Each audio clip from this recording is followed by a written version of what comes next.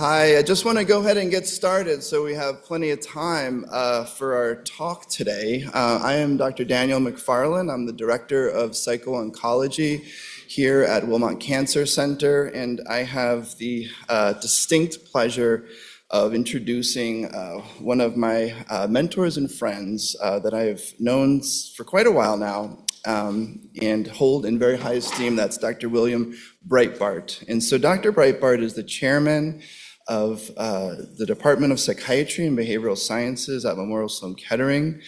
He is also an attending psychiatrist on the Supportive Care Service, Department of Medicine at MSK, and he is professor of clinical psychiatry and vice chairman of the Department of Psychiatry at Weill Cornell Medical College. Dr. Breitbart graduated from the Albert Einstein College of Medicine at Yeshiva University. He's board certified in internal medicine, psychiatry, and psychosomatic medicine.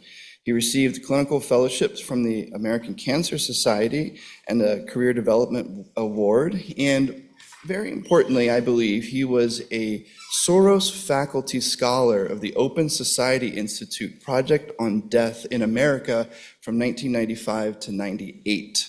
This was a forum that really tried to tackle the issues of death and dying in the United States. And so Dr. Breitbart was a member who contributed vastly to that project. He is also a founding member of the American Psychosocial Oncology Society, that is APOS, and the International Psycho-Oncology Society. He was president of the Academy of Psychosomatic Medicine in 2007, and also served as president of the International Psycho-Oncology Society. He is a member of the board of directors of the American Pain Society and a member of the International Association for the Study of Pain. He was a panel member of the American Psychiatric Association Guidelines for the Management of Delirium and the AHCPR Cancer Pain Management Guidelines and the NCCN Guidelines panel for both distress and fatigue. Dr. Breitbart has served as a permanent member of the NIH Behavioral Medicine Study Section for 15 years, also serving as Chief of Psychiatry Service at MSK from 1996 until 2017. Dr. Breitbart's research efforts have focused on psychiatric aspects of cancer and palliative care and have included intervention studies on anxiety, depression, desire for hastened death, delirium in patients with cancer and AIDS. Other research efforts have included the investigation of several different neuropsychiatric symptoms in both cancer and AIDS patients, including pain, fatigue, and other symptoms. Dr. Breitbart has had continuous NIH R01 funding of investigator-initiated research since 1989. It's quite an achievement. Dr. Breitbart has received numerous awards, and I will list them here.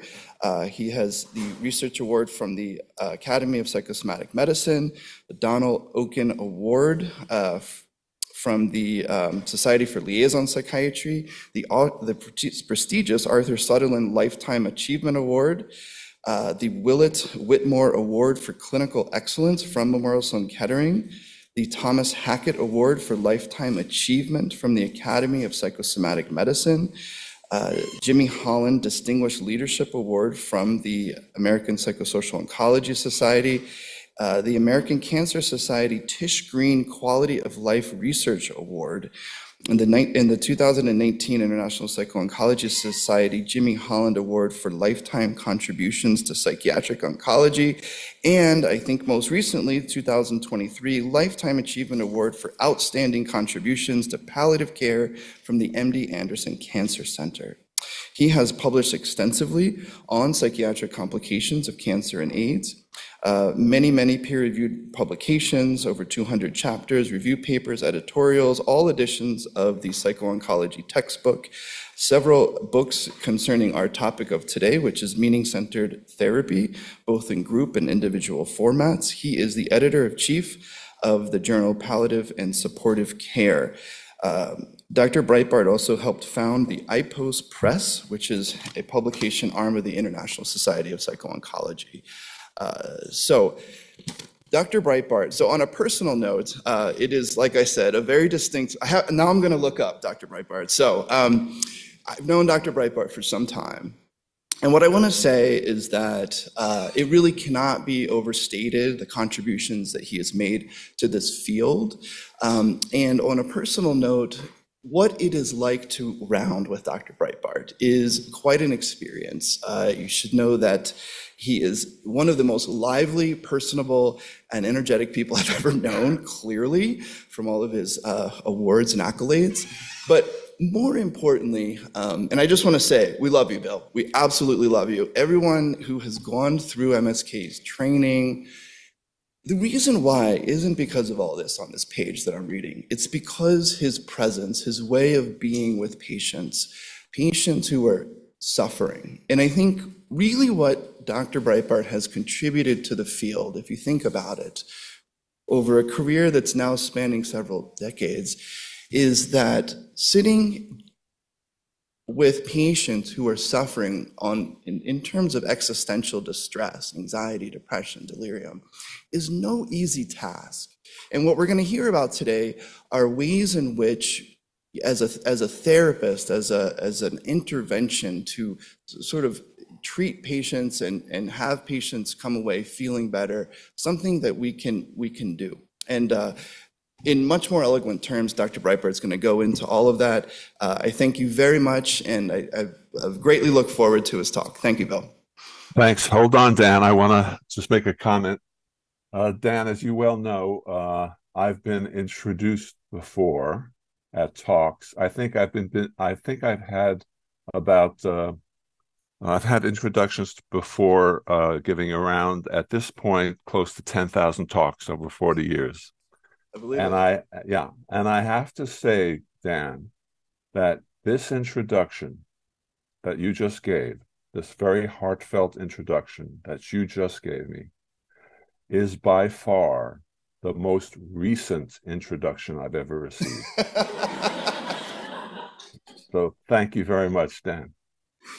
Thank you. Okay, I'm going to share my slides. Let's see if this works. Oh my, looks like it might work. Good afternoon, everyone. Yes, it's the afternoon. Today I'm going to talk about meaning-centered psychotherapy, and I have way too many slides, so I'm going to try to talk rapidly, but not too rapidly that people don't understand me, and that the interpreter doesn't fall behind in terms of following me. I just want to warn the interpreter that I once made an interpreter cry, and she had to pause in the middle of a talk, so be careful about that. I actually do have a few disclosures. All of the treatment manuals and the textbooks on meaning-centered psychotherapy are published by Oxford University Press. And if you're like inspired by this talk today, you might actually go out and buy one of these things. So I might get like $1.25 or something. And then also, we've been working with a company, a digital therapeutic company called Blue Note Digital Therapeutics, to adapt meaning-centered psychotherapy for as a digital application that can be prescribed by clinicians, by psychiatrists. So rather than having to do it yourself, you can prescribe it. Your oncologist can prescribe it for a patient, and it saves a psych consult. Although you may not want to save psych consults, you want to have as many as you possibly can. So this slide sort of describes the psychotherapy laboratory that I had for the last 15, 20 years. I've had a lot of titles at Memorial, but one of my titles, we have about 8 research labs at Memorial in the Department of Psychiatry and Behavioral Sciences, and I've been director of the psychotherapy lab. And that's the official name of the psychotherapy lab is the psychotherapy lab. The unofficial name of the psychotherapy lab is the Laboratory of Despair. Now, that doesn't mean that all of the faculty members in my lab don't get funding and they're all like pulling their hair out and they're really upset and distressed. It has to do with the subject matters that we study. So initially, we developed and adapted existing psychotherapies for cancer patients that focused on depression, anxiety, panic. DSM four or five psychiatric disorders. Now, we would adapt IPT for cancer patients and treating depression, things like that. At some point, though, we moved from developing interventions for DSM diagnostic disorders to addressing a group of what I call a group of problems that fall into the bucket of a sort of existential distress or existential despair. These I call them meta-diagnostic constructs, things like desire for hastened death, hopelessness, loss of dignity, demoralization, loss of meaning, and spiritual well-being. Now, when we talk about despair, there are sort of two ways to understand the word despair. Despair comes from the Latin or French roots de-espoir, without hope, but espoir also means inspiration or spirit. So without spirit, without anything that interferes with the essence of who you are as a person, anything that limits you being your authentic self, which causes suffering. According to Carl Jasper's definition of suffering is any human being's encounter with limitations. So we started studying these various existential constructs, and what I'm going to talk about today is the intervention that we developed around loss of meaning and loss of spiritual well-being, primarily loss of meaning. That work came out of studies that we had done about, over the late 90s, early 2000s, around desire for hastened death in two populations, in AIDS patients and in cancer patients. And we studied what are the factors that lead a patient to want to have desire for hastened death out of a sense of despair. We're not talking about somebody who is accepting of their death and they would rather they'd rather die in peace at their home and not prolong things. We're talking about a kind of a despair that leads to desire for hastened death.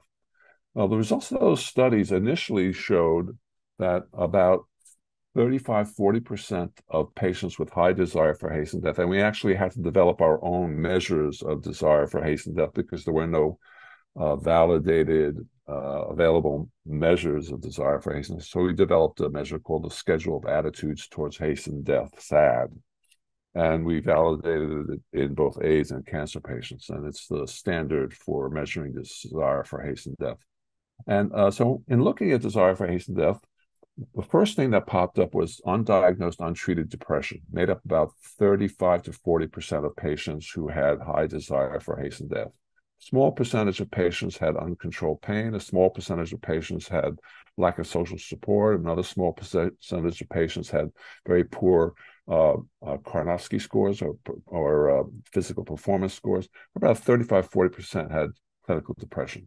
We then set about to study what happens to the desire for death in patients with clinical depression, untreated depression. What happens to the desire for hastened death? So we did two studies, one in AIDS and one in advanced cancer patients, looking at treating pharmacologically patients with both clinical trials, and NIH-funded R1 clinical trials. We looked at what happens when you treat depression in patients who have depression and have score high on a desire for hastened death scale.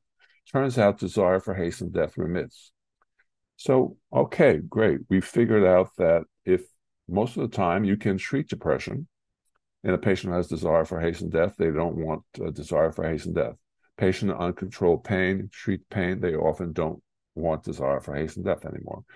But we were left with about a 45% variance that we did not know, we did not understand what were the causes of high desire for death in that population. We then set out to do another group of studies, and what we found was that loss of meaning and loss of hope were both unique and independent of clinical depression, were both unique and synergistic factors that contributed to explaining about 35% more of the variance. There's a small group of about 10% of folks where we can't figure out where there doesn't seem to be a quote unquote disorder or something causing distress in patients who want desire for hastened death. These might be the people who ask for medical assistance in dying and things like that. They've lived their lives freely and they want to die, they've made they've chosen how they live and lived an authentic life, and they want to die a free, authentic life consistent with who they are and their principles, etc. We also then did a bunch of studies looking at what are the effects of sustaining meaning on psychological distress outcomes. And what we found was that using the facet spiritual well-being scale, which has a component of both of meaning and a component of faith, what we found was that if you were able to sustain a sense of meaning, and this was not true for the faith component of the facet spiritual well-being scale, if you were able to sustain a sense of meaning, that buffered against depression, anxiety, desire for hastened death, suicidal ideation, physical symptom burden distress, and improved quality of life. So we thought that with that data, we decided it would be helpful for patients who had this sense of despair and this loss of meaning, and as a resulting existential distress and despair, that an intervention to enhance or sustain or enhance a sense of meaning would be helpful. I must tell you, at the time, I looked through every page of the PDR looking for a drug that would enhance meaning. I couldn't find one. Now, this is before all of the psilocybin studies that started to come out in the last 5 years or so. And I may have been tempted to try psilocybin, but at the time I developed meaning-centered psychotherapy, there was no medication. I might have gone the easier medication route, being a traditionally American trained psychiatrist in a psychiatry residency in the United States who didn't get too much psychotherapy training, managed to get just enough. So we decided to develop an intervention focusing on how to sustain or enhance a sense of meaning. And that led to the development of meaning-centered psychotherapy, which basically utilized the ideas of Viktor Frankl, who was a Viennese psychiatrist, came a little bit after Freud, whose main contribution to psychiatry was his recognition that meaning and the experience of meaning, the pursuit of meaning, was the primary motivating force of human behavior, was a third primary motivating force of human behavior, and that there were several easily accessible sources of meaning that could be utilized in terms of recreating, re-experiencing, and enhancing a sense of meaning. And so we took Frankl's basic principles of meaning, and his psychotherapy, which he developed, which is called logotherapy, which none of us are expert in at Memorial. That's a sort of an existential analytic kind of psychotherapy that's long-term. It's not structured, not specifically geared towards cancer patients. It was developed for the Viennese bourgeoisie who sat in cafes drinking coffee and Schlagen, going, "Is that all there is to life?" Things like that. So we then set out to develop meaning-centered psychotherapy. And meaning-centered psychotherapy is very much an existential psychotherapy.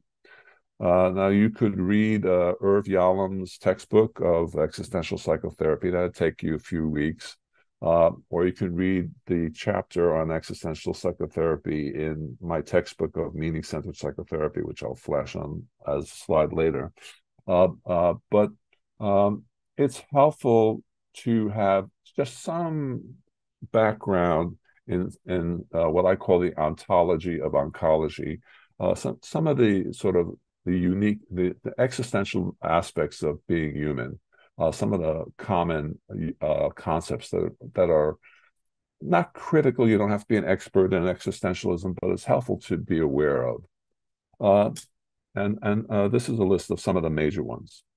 Um, about 300 years ago, Kierkegaard taught us that human beings were unique amongst all other animals in that we had the ability to become aware of our existence. Now, he may have been wrong. It may be that orangutans have this ability or whales or something like that, but it's been difficult for us to determine this. Certainly, when my son's dog Cooper looks in the mirror, he barks at that image. He doesn't recognize himself. Uh, but human beings are uniquely aware of our existence, and that usually happens. We are able to objectively contemplate ourselves, and this happens usually around 8, 9, 10, 11, 12, 13, right? Um, and so, as a result of being aware of our existence, Kierkegaard hypothesized that we're overcome with two emotions. One is the emotion of awe. Isn't being alive awesome? And the emotion of dread. Oh my God, we're mortal, we're finite, we die, and we can die at any moment. And the Pulitzer Prize winning anthropologist Ernest Becker wrote a book called Denial of Death. The denial of death. And he hypothesized that all primitive cultures and even more modern cultures, which look very much like religions, and they pretty much are religions. Basically, human beings develop cultures or quote unquote religions that help them deal with uh, the dread of death, the angst of death. They answer the questions: where did I come from? What am I supposed to be doing here? Where am I going? They either answer it literally or metaphorically. And in the beginning, there were cultures and religions with hundreds of gods, and slowly over the centuries, we've withered it down to one God. And Christopher Hitchens might say we're getting very close to the right number, but I don't want to say that. When an interviewer asked Carl Jung this question, uh, uh, he this interviewer was interviewing Carl Jung, and he asked Carl Jung, "When did you first realize that you existed?" And he didn't hesitate. He didn't even hesitate a second. He just answered immediately. He said, "I was 12 years old." I'm sorry. He said, "I was 11 years old. Suddenly, I became aware I was in a field, and suddenly I became aware I am, I exist. Before this, I was in a mist, undifferentiated, but suddenly I emerged from this mist, and I exist, I am." So Carl Jung knew the exact moment.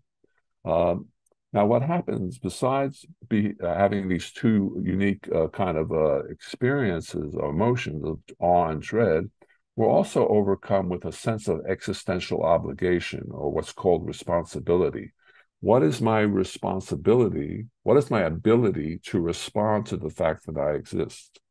And the answer to that is that your responsibility is from existence to create a life, to create a who in the world, or to create what the existentialists call your essence. Now, a religion, and they often talk about existence precedes essence. A religious person would say that God gives you an essence and then you come into existence. Um, these were not religious thinkers, a lot of these existentialists. So your obligation is to create a life.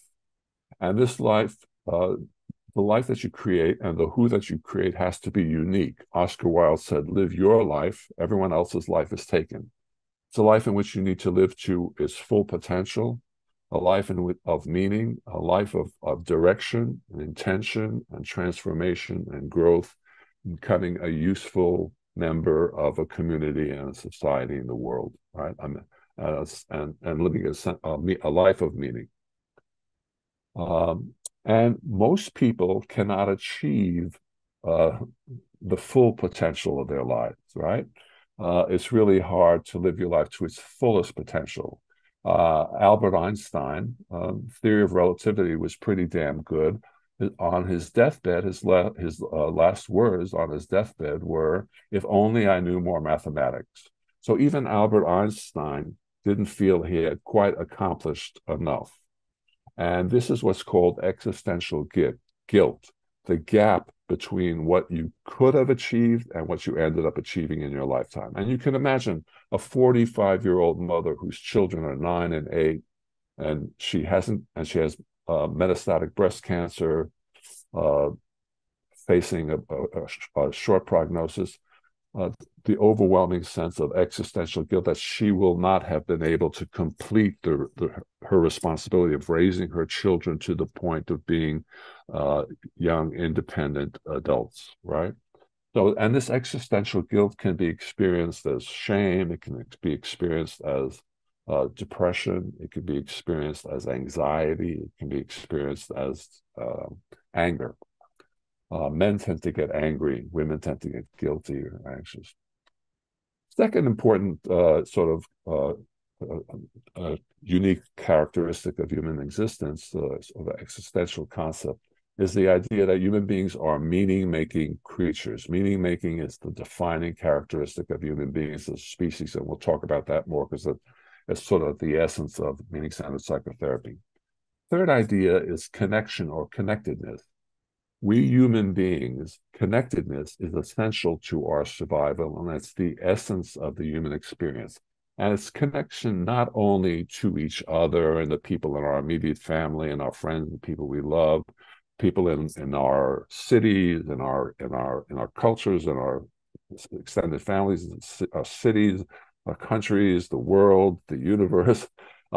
It's to the past, present, and future. And it's also a connection to something greater than yourself. For religious people, it may be the connection to God. For non-religious people, it may be connection to easing suffering, healing suffering, truth, justice, equality, caring, some value greater than yourself, something that transcends your own individual experience. It's greater than yourself.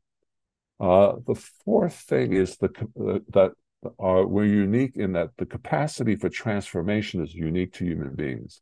We have the ability to choose our attitude towards suffering. And as I mentioned, Carl Jaspers defines suffering as any human being's encounter with limitations, and death is the ultimate limitation. But being stuck behind a car on a side street, but stuck behind in a taxi on a side street on the Upper East Side behind a sanitation truck that isn't moving when you only have 10 minutes to get to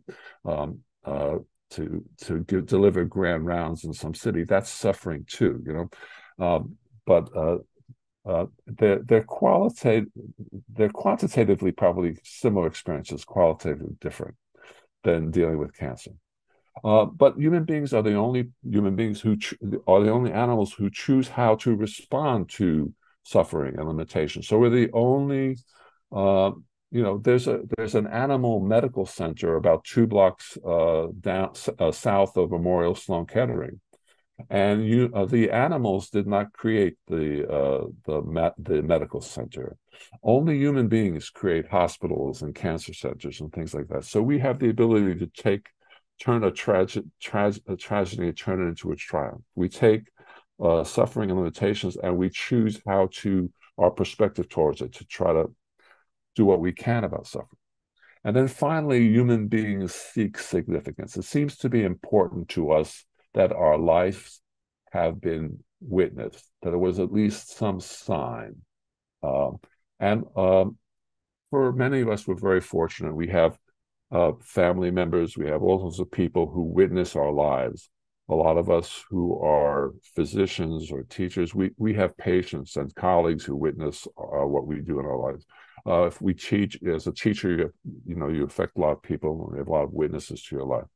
But ultimately, even if there are very few witnesses to your lives, or all the witnesses are gone, they've all passed away, there's always this constant inner witness. There is this your conscious, um, your conscious self, your conscious thinking self, which your conscious aware self, which is constantly commenting. Like this morning when I got ready, I got out of the shower, combing my hair and looking at my hair and going, "Hey, hopeless." That voice that comments on, this is going well, or that's not going well, or look terrible, or this is a boring lecture, or he's talking to all of that inner voice, that aware conscious self. That aware conscious self is a constant witness to our lives, and that's the entity to which we have to live up to our standards. That's the entity that's going to judge whether we uh, lived up to our authentic selves, whether we had some kind of impact, whether we learned and taught others how to die and how to live, right? Uh, this is a little bit more detail about human beings and being uniquely aware of existence. And I won't go into that too much, but meaning making is really the essence of meaning-centered psychotherapy. It's a defining characteristic of human beings as a species. Frankl proposed that this need to find or create meaning in life is a basic motivating force of human behavior. He described it similar to Freud's idea of libido, or Adler and Nietzsche's idea of the will to power, except he saw the will to meaning as a meta-instinctual drive. Instinct he saw as a libido he saw as an instinct, and it was unique to human beings because of our very evolved brains, right? We were able to have drives that motivated our lives that were not on a instinct driven. And he hypothesized that we're driven not only to find meaning in our lives, but because we have to create a human life, a life which by definition is finite and mortal, a life which by definition we have to develop attitudes towards both awe and dread, towards limitations and towards awe. And we have to develop attitudes towards both living and living in the face of living a human life that is finite and which ultimately leads to death. So just as we're driven to find meaning in life, we human beings are driven to find meaning in our deaths. Our fear is that death will negate the meaning of one's life, but death can also be an opportunity to affirm the meaning of our lives. And Frankl also taught us that meaning is derived from specific sources. He talked about connection through love to each other, to something greater than ourselves, our attitude towards suffering, the legacy we inherit, the, the legacy we create through the life that we live, and the life and the legacy that we give to others and we leave beyond us, connecting the past, present, and future, living and dying authentically. So meaning can thus exist in both living and dying, and meaning can be derived from very tragic events like the death of a parent or something like that. So a lot of this work, meaning-centered psychotherapy, came from Viktor Frankl's work. And I'd recommend one book if you're going to read a book. It's called Frankl's book called Man's Search for Meaning. It's very thin. You can read it in a day or two. He actually wrote it in a 48-hour period after he was released from concentration camp. He was trapped in Vienna, he and his wife and family. He was the only survivor. They were in concentration camps. The first part of the book was his description of surviving concentration camp. The second part of the book were all his ideas about meaning and sources of meaning, etc. These are some of the basic concepts. I'll start with number two. The first is this drive, this will to meaning, the desire to find meaning in human existence. is a basic motivating force of human behavior. The second basic principle, he was a bit dogmatic about it. He felt that meaning always existed. And he was actually open to two concepts. Uh, a lot of the modern European, post-war European existentialists, Camus, Sartre, they didn't, they were not religious. They didn't believe that God gave you an external meaning, and it was up to you to search and find the meaning that God had given you. That in fact the world was meaningless, life was meaningless, and we had to create our own meaning in order not to go crazy, I guess. So we had to create meaning. And we had to constantly be creating meaning because the half-life of the meaning, a meaningful experience, might be a few years max, and then you have to have another meaningful experience, you know? So you're constantly creating and re-experiencing and experiencing and re-experiencing and recreating meaning. Frankl felt he was open to two possibilities. One, that we had to create our own meaning, but two, that there was a possibility that there was some externally given meaning. We created MCP, meaning-centered psychotherapy. It's a secular intervention. If patients brought in religious stuff, great. We used that. We didn't tell them you're wrong. You know, we used whatever source of meaning was pertinent to them. Only you can determine what's meaningful in your life. I can't give meaning-centered psychotherapy is not giving somebody what's meaningful in their life. So rather than saying meaning exists, and if you feel a sense of loss of meaning, it's only because you become disconnected from it. So you have to go find and search and find it. You know, if you've ever lost car keys, and I know there are no longer car keys in cars, but if you ever lost a set of car keys, it's not like they don't exist. They exist somewhere. You have to go kind of find them. But sometimes you never find them, so you have to create new car keys. You know, so. So we really talk about this idea of meaning existing as the fact that there's always the possibility, as long as we are sentient and cognitively intact, the possibility of creating or experiencing meaning exists through all phases of life, through becoming, being, and the end stages of life, while living and anticipating death and dying. So you can always create and re-experience meaning utilizing the sources of meaning. And that's why the sources of meaning are central to meaning-centered psychotherapy. That's one of the things we try to do in meaning-centered psychotherapy is teach patients the various sources of meaning, to have them become both cognitively and viscerally aware of them so that they can utilize them as resources to help recreate, re-experience meaning when they have a sense of loss of meaning.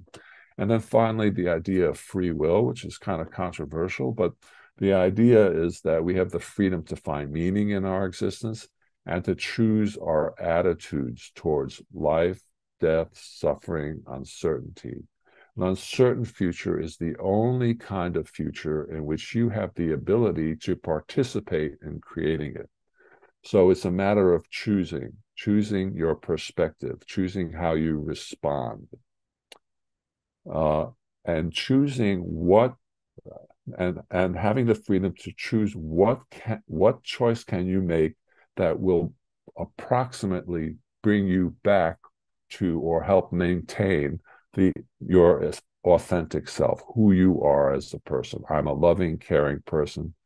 This just knocked me off my trajectory, but I have cancer. I have 6 months to live, but I'm still a loving, caring person, etc. Now, these are the sources of meaning. Frankl didn't go into this kind of detail. We elaborated it on a little bit more. There are about 4 sources of meaning that we talk about in MCP. I'll start with number 2. Experiential sources of meaning are all the ways in which your life is imbued with a sense of meaning through experiencing your life with all of your senses and with all of your emotions. The French word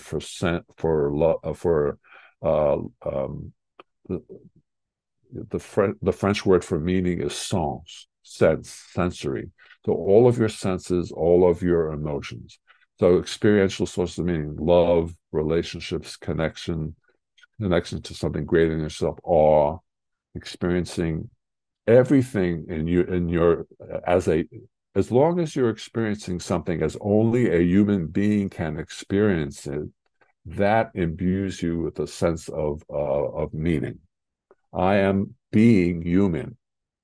So when you're sitting at the edge of the Grand Canyon, you're looking out at the expanse of the Grand Canyon in nature, and you feel a sense of awe, and you feel the particles of your fingers sort of leaving you and extending into nature and becoming part of eternity and the universe, and you're filled with this sense of awe and meaning, etc. The rat sitting next to you doesn't have that exact same experience. Only human beings are able to have this particular kind of experience. Creative sources of meaning are all the ways in which your life is imbued with a sense of meaning through creating your life, creating who you are in the world, engaging in the world through work. What you do should express who you are, and being engaged in the world, connecting in the world through your work, through deeds towards causing, and life is like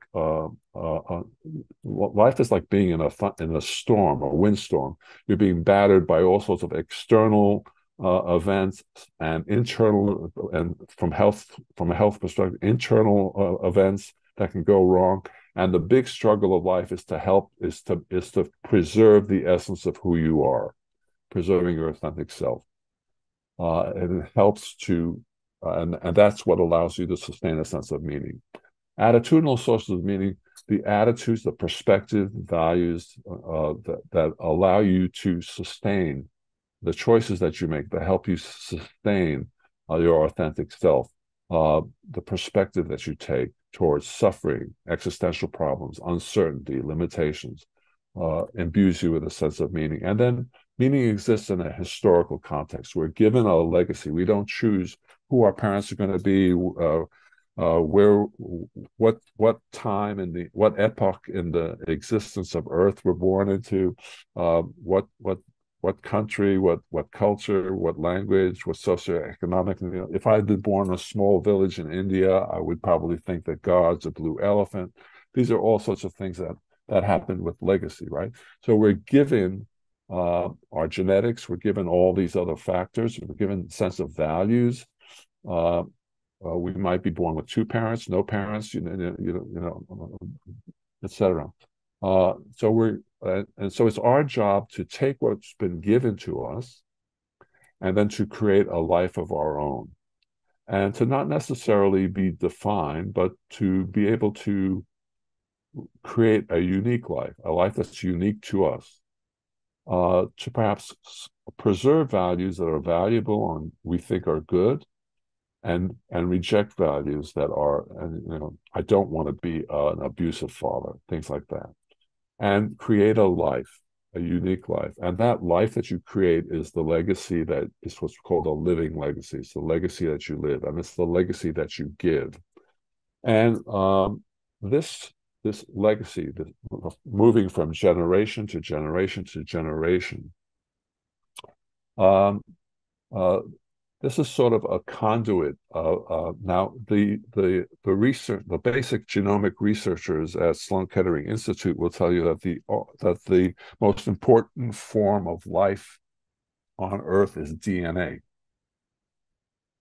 and that the only purpose of human beings is to pass along DNA and make sure DNA still exists in the world.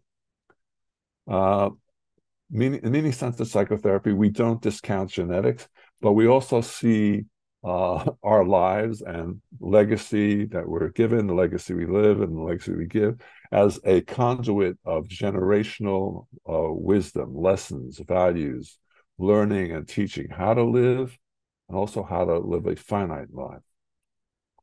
There's a Doobie Brothers song called Here to Love You, which I like. It has a line called, "Passing love along is what we were born to do."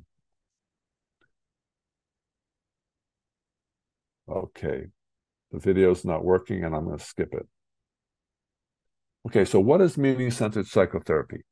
Meaning-centered psychotherapy is a brief, structured, manualized, existentially oriented psychotherapeutic intervention designed to help patients suffering with loss of meaning related to cancer. It's designed to help diminish feelings of despair by helping patients focus on the importance of meaning and giving them tools to facilitate, recreate, reconnect, and re-experience and sustain meaning in life through utilizing the sources of meaning.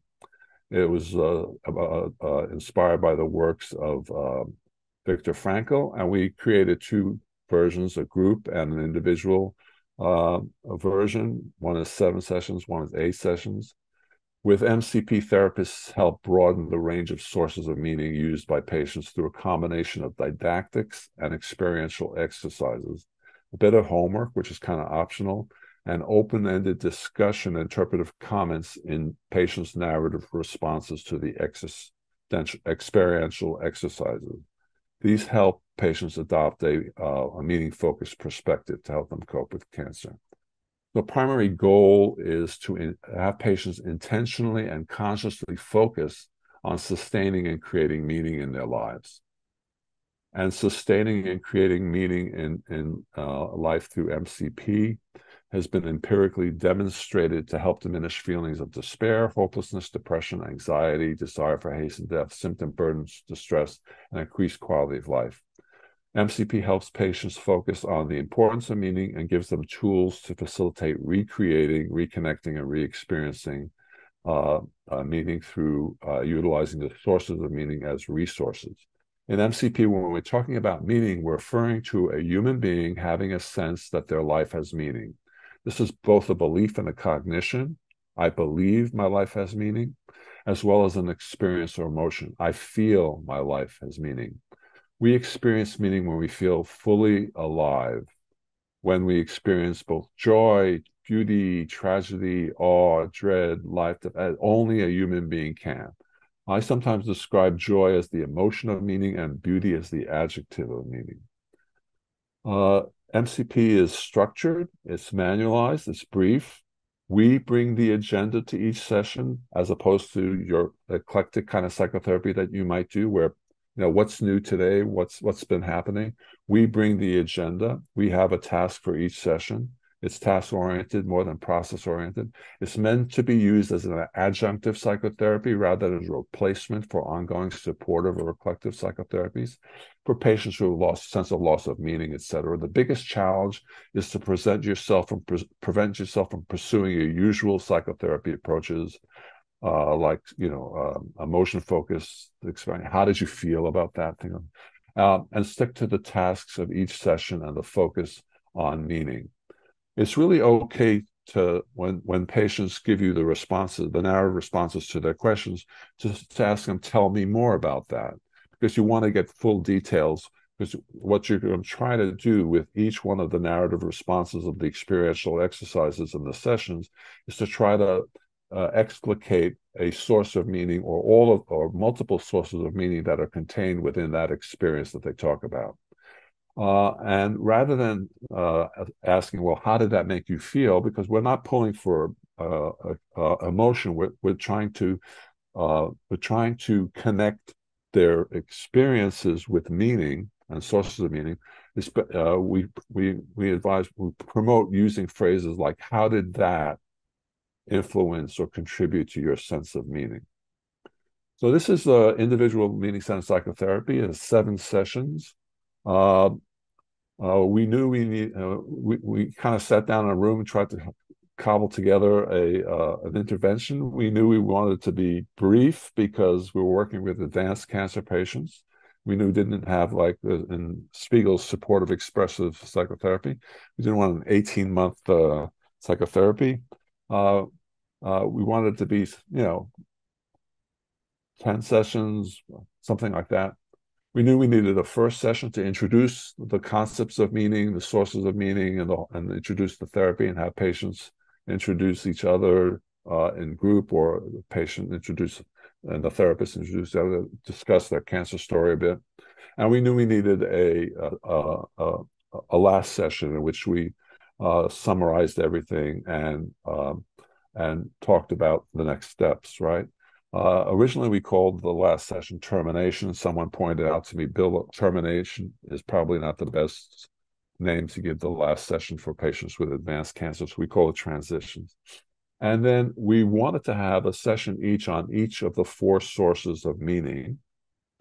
And then we figured we needed a connecting session between the introductory session on meaning and connecting cancer and meaning.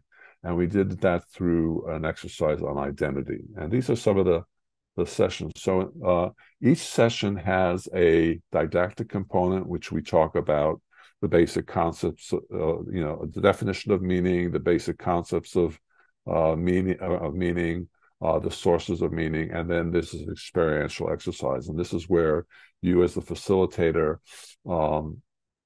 will try to explicate and the various sources of meaning contained in the narrative response. So for example, list something, one or two experiences or moments when life felt particularly meaningful, when you felt most alive. And patients will give you one or two or three things. I usually challenge myself. I try to find all four sources of meaning in every response. I'm usually about 90% successful. Session 2 is the linking session, talking about cancer and meaning, and we focus on identity. How you would answer the question, who am I before I had cancer, and how you would answer that question after cancer. If you focus on what you do, and what you're capable of doing, the answers change. But if you focus on who you are, I'm a loving, caring person, I'm a father, I'm a mother, etc., then those things tend not to change. Your identity is composed of all those things that give yourself a sense of meaning. And we use what's called this process of moving from ways of doing to define who you are to ways of being. So being a father is more important than doing a father. Throwing a football around, things like that. The third session focuses on historical sources of meaning, and we put this third because it's more of a continuation of getting to know the patient. So these are a series of questions that look at the legacy they've been given, the legacy, the life that they're living, the legacy that they hope to live and give. The fourth session is attitudinal sources of meaning, encountering life's limitations, and this is the first time and the only time we really overtly talk about death. And one of the questions that,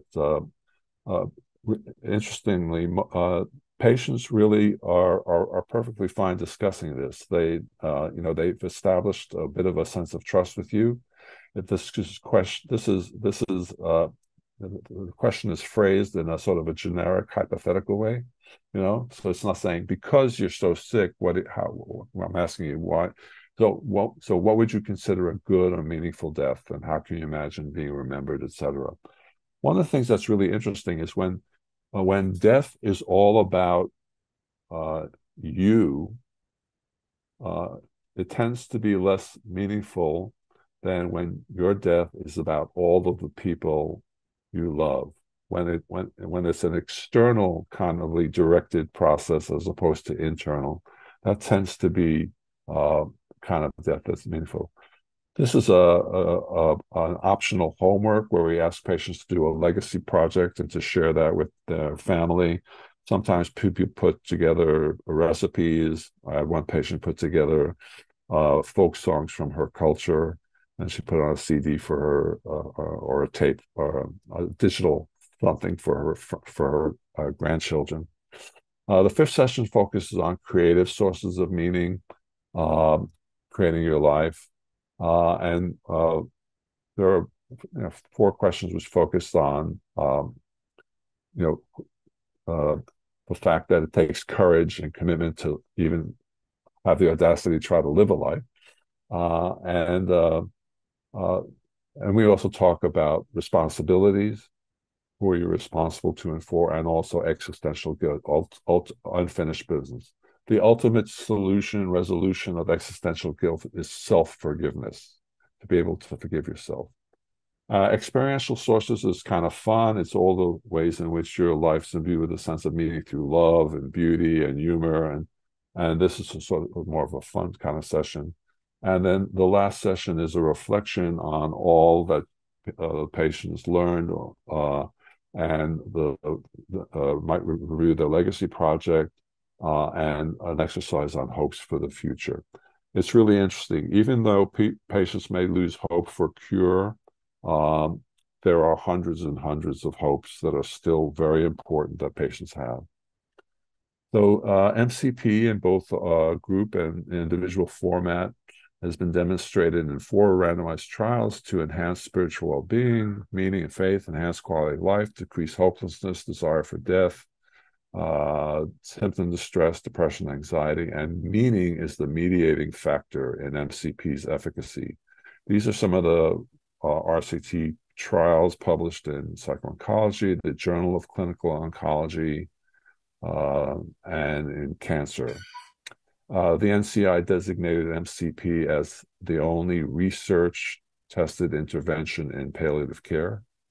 These are the treatment manuals. There's one in individual and one in mini-center and group, and it's basically step-by-step how to do it. We've had a number of adaptations of mini-center psychotherapy that have been developed by our psychotherapy lab colleagues. Wendy Lichtenthal adapted MCP as a grief intervention. She also adapted MCP as an intervention for breast cancer survivors. Alison Applebaum adapted mini-center psychotherapy for caregivers, family caregivers. We have some people working now on MCP for healthcare providers. Folks in the Netherlands developed MCP group psychotherapy for general cancer survivors. We have an adaptation for adolescents and young adults. We're developing a brief 3-session palliative care version. Joe Winger and Duke developed MCP for coping with cancer pain. And as I mentioned, Billy Rosa in our group is developing MCP for healthcare providers. There have been a whole bunch of replication studies in various countries, and about, at this point, 12 or so translations. This is the textbook of mini-center psychotherapy. It has about 15 chapters with all the various adaptations and about 200 pages of transcripts of actual sessions, of entire sessions of group MCP, entire sessions of individual MCP. And we have an R25 training grant, 2-day workshops, take down the email. We have we have 1 more year left in the R25 grant. It's in our 10th year, and it's a 2-day workshop with actors playing patients. This is the new MCP for caregivers treatment manual, Alison Applebaum. This is the 3rd edition of the Handbook of Psychiatry and Palliative Medicine, which I recommend. It has all of these, everything on MCP, but also other interventions that have been developed in end-of-life care, calm therapy, dignity therapy. This is the 4th edition of the textbook of Psycho-Oncology, which had been, the prior editions have been, the senior editor was Dr. Holland. I took over after her death, the senior editor of this last 4th edition. And this is the Journal of Palliative and Supportive Care that Dan had mentioned. Gray hair, my age, I started taking flying lessons recently. Do you know what my flying instructor told me? If you are starting here, wish to get here, say east, heading for this, and you have a crosswind, you will drift and you will land here. So you have to do what we pilots call crabbing, he told me, C-R-A-B, crabbing. You have to head for north of this airfield. If you are heading here above this airfield, then you will actually land here. But if you head for here, you are landing here. Young people were looking for something to find meaning in life. In Mexico, in Guadalajara, 10,000 people. Franco's wife, people. Ellie.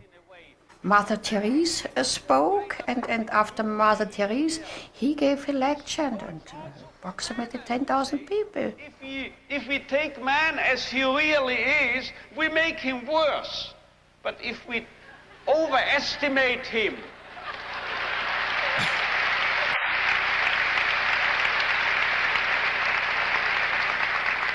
It's premature, your applause. You will soon know why. If we seem to be idealists and are overestimating, overrating man, and looking at him that high, here above, you know what happens?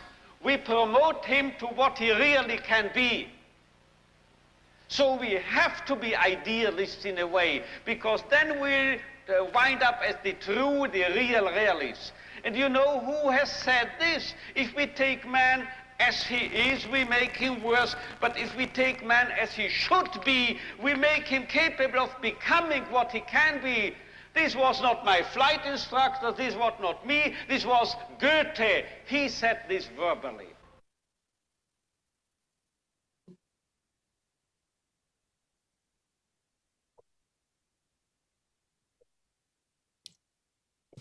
Very nice. I just wanted to say that that was Viktor Frankl, and I showed that last video for three reasons. One is I couldn't resist but showing a video clip and giving a lecture, at least where we mentioned Goethe once. The other is when Ellie talked about the order of speakers. She said, first Mother Teresa spoke, then Viktor Frankl spoke. So I wanted to imprint in your mind the order of speakers. First Frankl spoke, first Mother Teresa spoke, then Viktor Frankl spoke, then Bill Breitbart spoke. And then lastly, I showed you the clip to encourage you all to be idealists. Thanks very much. Sorry if I ran over. Thank you.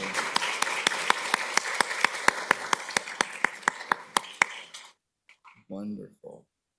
Do we have a moment for any questions? We're running a little behind. There was one. Yes, here it is. Okay. Bill, what comparison groups have you found acceptable to patients in your trials? Okay, so we've done 4 randomized controlled trials. What we usually, so all of them have been controlled with active control arms. And so what we used typically as control arms was 7-week or 8-week group structured supportive psychotherapy. And we actually had developed a manual. David Kassane and some of his colleagues had developed a supportive psychotherapy treatment manual in some of their work on bereavement interventions in Australia, and we used that in one trial, in one pilot trial on individual meaning-centered psychotherapy. We actually compared it to massage, in integrative medicine massage. But the main 3 out of the 4 trials, there was a supportive, an equivalent amount of supportive psychotherapy, and there were treatment adherence and treatment compliance, ratings. So, we checked how many times people in support didn't use the word meaning. We tried to get the supportive psychotherapy. The problem in our trials was that supportive psychotherapy is actually very helpful. So one of the things that we learned from a failure of the first dignity therapy trial, is that if patients in your study did not have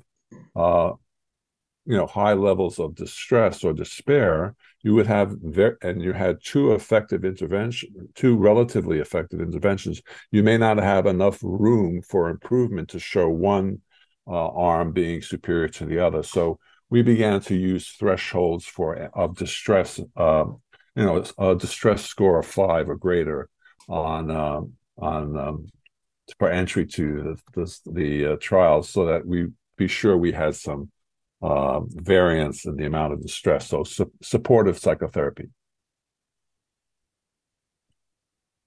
Okay, we have a question in the audience.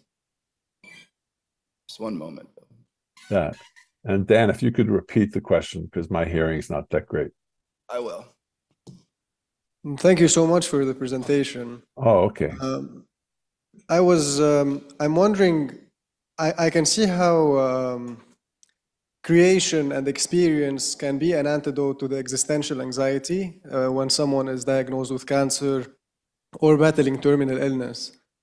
I'm wondering if someone has clinical depression, do you recommend that we treat the depression first and then we implement MCP, or we do it with? And just another thing, is there space to use it in substance use as well, in Okay. substance use disorders? Yeah, two good questions. So basically, in our randomized trials, we excluded patients who had clinical depression, patients who had cognitive impairment that was so significant that they couldn't fill out the rating scales. We had a lot of patients in the group who had brain metastasis that were relatively concrete, but they could, they were somewhat they passed our cognitive screen. But yeah, you want to treat a depression before you get somebody into MCP so that they can participate in it fully. And I've had multiple inquiries from colleagues in addiction, psychiatry, and substance abuse who feel that the issue of meaning and sustaining meaning is important in substance abuse treatment. They've inquired about MCP, and I've shared the manuals with them. I think there is room for some sort of meaning-based intervention in addiction. But so far, nobody's really, I don't think anyone that I'm aware of has done it. Someone may have developed some kind of intervention that's related to these constructs of meaning, but I do think it has pertinence. I was once on an airplane, and I was sitting next to a woman who we started chatting, and she asked me who I am and what I do, and I asked her what she does. She was a high school principal, and when I talked to her, these were in the early days of MCP, and I said, I'm a psychiatrist on Kettering. I've been working on this thing called meaning-centered psychotherapy. We talked a little bit about it, and she said she thought it would be one of the big problems in her high school and a lot of high schools was teenage pregnancy. And she said that one of the problems, and one of the reasons a lot of young adolescent girls get pregnant is because they want to have something meaningful in their life. And she thought that this would be an interesting way of trying to think about preventing. So a lot of potential interventions. There were inquiries with other illnesses, obviously, congestive heart failure, mild cognitive impairment, AIDS, all sorts of all sorts of other illnesses, loneliness. Geriatric populations all feeling lonely.